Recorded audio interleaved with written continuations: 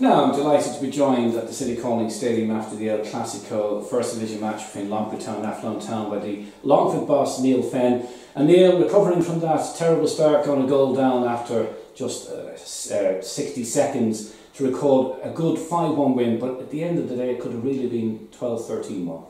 It could. We missed a good few chances today, and it's hard to be harsh on the lads because we've won 5-1, and to win any League of Ireland game 5-1 is good. But like you say, it could have been a lot more. A good few chances missed, and obviously not keeping a clean sheet is disappointing. Yeah, another defensive error, a poor header, and McCullough latched onto a great finish by him from 20 odd yards out. Yeah, it was a good finish. A little bit of a mix-up. I think the boys played for offside, and the linesman didn't put his flag up because they weren't interfering. A little bit of a mix-up.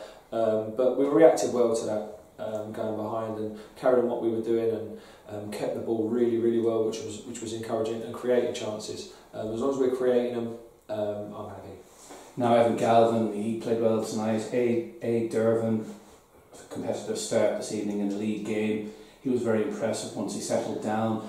Chris Mahal is in electrifying form. That's 5 goals and 3 assists in 4 games tonight. And Dean Byrne came on as a substitute against Wexford. He scored 2 goals and they could have had more. He could have had a lot more, yeah. No, like you say, some really good performances today. Goals are getting spread out as well. Like I said before, that's great for us when we were missing a few attacking players as well. So like you say, some of the boys who have played today haven't had a game this season, the likes of A, Chambers, Dean Byrne. So it's brilliant that they've come in and done really well and managed to get a couple of goals. Yeah, because Carl proved last year that he's well more than capable of competing at this level. So it's great to have that option when you're missing so many first choice players. You're missing 5 players tonight. Of course, Peter Hopkins, the latest injury casualty, on top of Darren Meenan, Alan Keogh, and of course the 2 lads who got sent off in the Glade and Vernon last week against Shell. So 5 players, good players, missing tonight.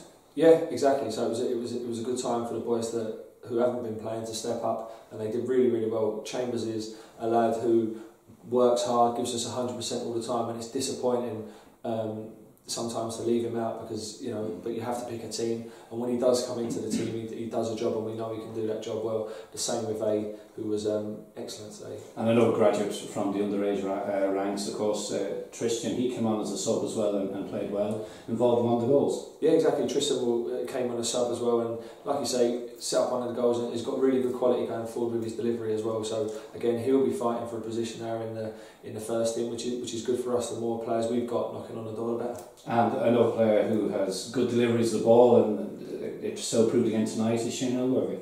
Shane Elworthy again, a new player brought in. He's got good pace, and his deliveries in the first half were very good. The second half, he hit a couple out, but look, as long as we're getting into positions, we're creating chances again, and we're finishing them, and a good buzz about the place again tonight.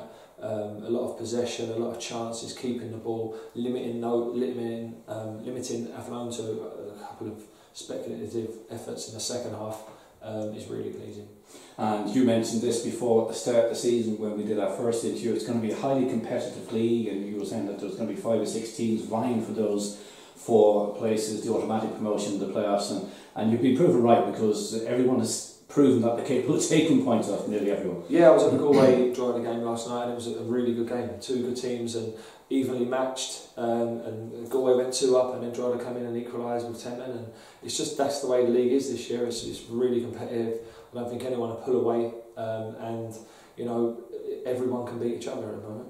And just looking back at Talker Park last weekend, it's disappointing the way the team lost the game deep into stoppage time with that penalty at the end. Yeah, it's disappointing, but that happens in football. Hopefully we'll get a rub of the green one day and get a penalty given to us in the 93rd minute, and we'll win the game.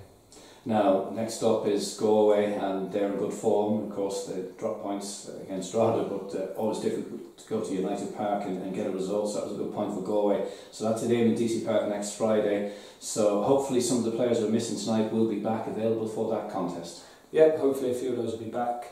a tough place to go, but we're ready for it. We'll be full of confidence after tonight. And then a big game against Shamrock Rovers on Monday as well. So we need the lads back fit. We need a bit of confidence up after last week, which today was, and a good week's training, and we'll be ready to go. And that Shamrock Rovers game on the Easter Monday is a 7 o'clock kick-off, I believe. 7 o'clock kick-off in Tally, yeah. Well, Neale, thank you very much.